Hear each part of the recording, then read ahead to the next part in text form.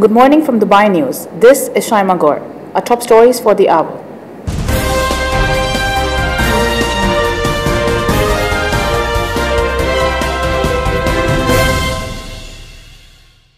Saudi and Russia were in hostility for decades, but now the two superpowers have decided to deepen their ties. A new immigration system is out at the Dubai airports.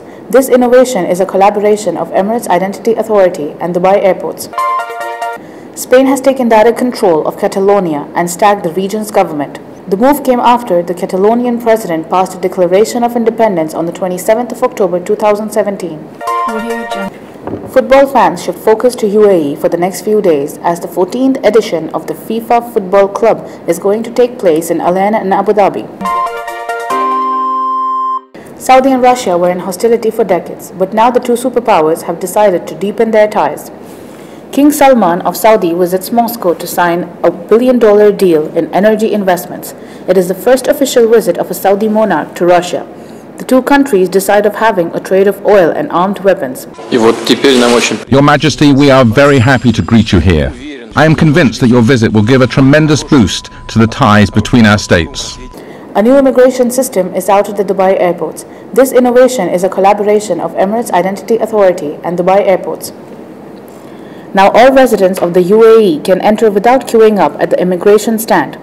As smart gates are open to all, protocol has become easier and convenient for passengers. The new immigration process that we've been rolling out is utilizing the smart gates that we have across the airport. Now, these smart gates historically have been used by passengers with specific identity cards or specific types of passports.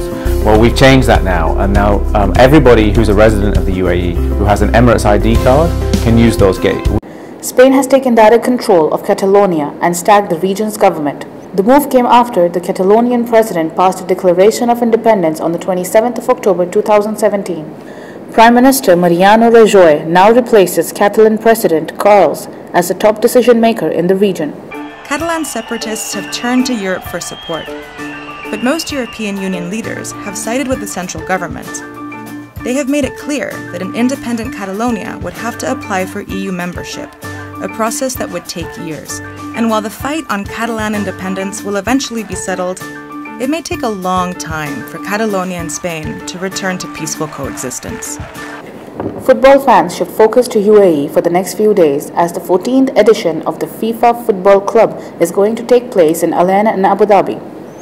The buzz around the tournament is about defending champions Real Madrid. There will be 8 matches in total as the tournament returns to the UAE for the third time. December is a month where we have a very beautiful weather. Teams coming from all over the world. Thanks for watching Dubai News. Stay tuned for more updates.